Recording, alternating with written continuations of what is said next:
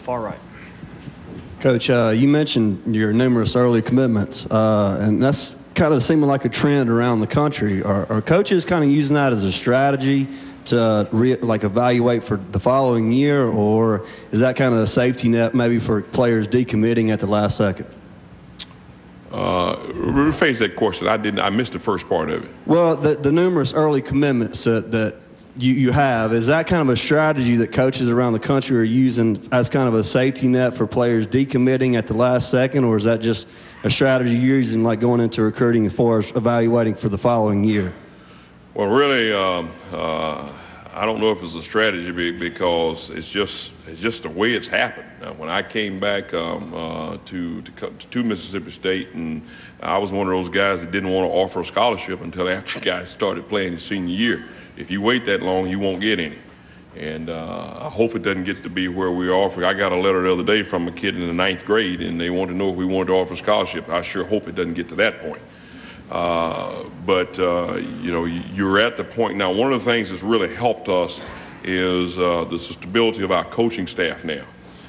Being able to know where guys are. Basically, in the fall, we'll be evaluating talent not only for this year, our last few scholarships, but also for the next year. And knowing we're almost 2 years ahead. And believe it or not, last night I was working on the 2010 depth chart. That's how far you get ahead. So you'll know exactly, who's leaving and how many scholarships you're going to be able to offer the next year, because it does affect your decision. It's a lot like the NFL now. Like the NFL looks at guys' salary contracts and who's going to become free agent. We have to look at who's going to graduate, what positions are going to, where we're going to be deficient, how many guys can we be able to sign. This year we're going to sign 25 guys. The next year we probably won't be able to sign but 16 or 17 guys. So we're really going to have to be sharp on our evaluations to make sure all 16 of those scholarships count. And it's just the trend right now, the way things are going. Here in the front, Carl.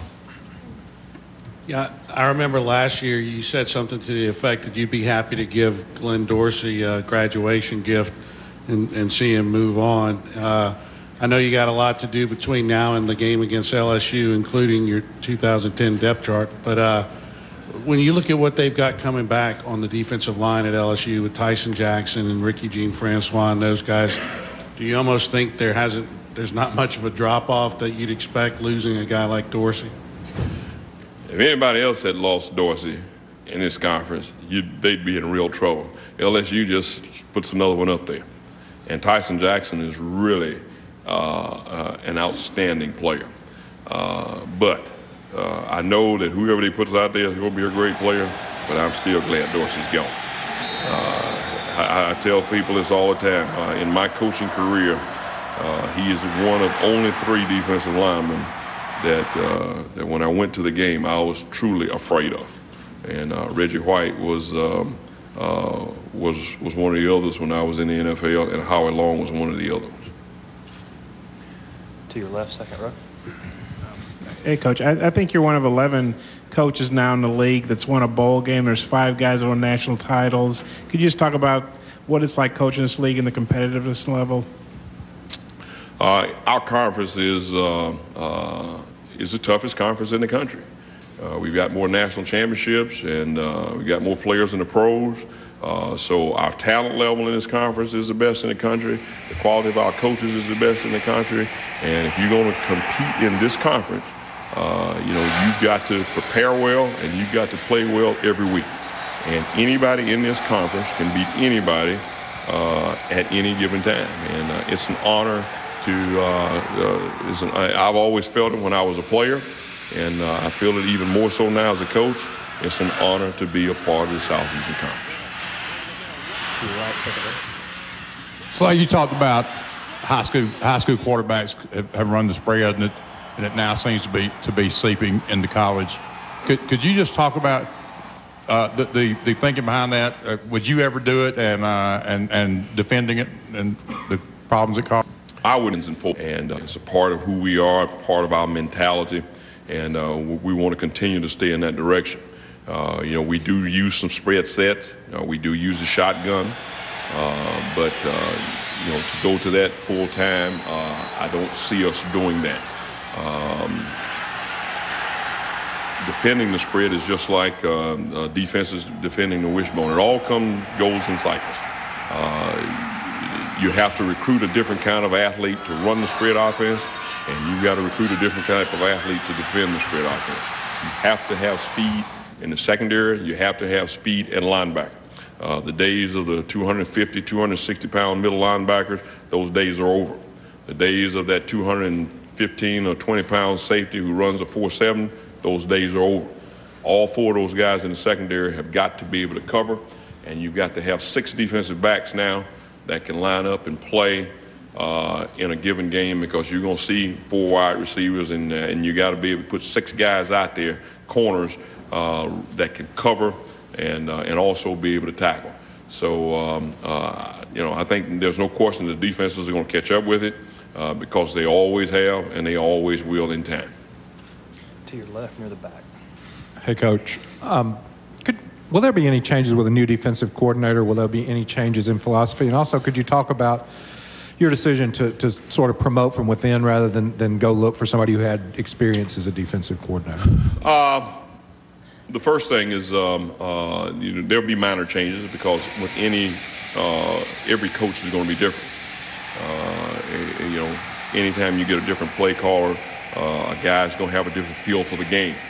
He's going to have different thoughts about the way to do things. Our overall philosophy will not change. We want to be a physical defense. We want to be a defense that plays fast, and we want to be sound in the fundamentals, and we want to make sure that we don't give up explosive plays in the running game or the passing game. My decision to promote within, basically, I watched Charlie Harbison. First of all, I knew of his reputation before I hired him as our safety coach. A strong reputation, probably as strong as any assistant coach that I was hearing about in the conference. In fact, I've been hearing about this guy for so long, I was saying, surely nobody can be that good. But after we got him there and watching him work in our offense, in our defense for a year, it was almost like a interview for a one-year interview. And I decided, I had no idea that we were going to be losing Ellis Johnson, but at about mid-season, I had really decided that if we ever lost Ellis, that's the route that I was going to go on, based on what I was seeing in seeing him coach on the field and prepare in our coverages. And you got to understand, you go back and look through our defense last year, we didn't give up any home runs back in the secondary, and we played some of the better offenses in the country. The job that our defensive unit, particularly on the back end and our coverages, what we did against Kentucky was outstanding, because that was one of the most prolific offenses in our conference last year, one of the best in the country. And they did a great job on the back end in giving us a chance to win that ball game. So he basically had he was, without his knowledge of it, he was interviewing for the job, because I always, if we have somebody on our staff who is fully capable of getting the job done, I always prefer to promote from within. In the middle. Sylvester Croom still at the podium from Hoover, Alabama. We're in to the first day of the 2008 SEC Media Day. We're coming back after the break. Everything you need to know about the Mississippi State Bulldogs, because there's Sly Croom at SEC Media Day. For the national championship. To your right, in the middle.